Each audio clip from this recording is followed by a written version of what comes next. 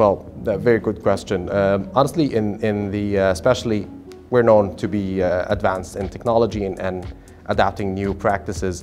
What we have noticed recently is that a lot of travelers are more focused on the sustainability practices, and that's something that we have introduced recently last year.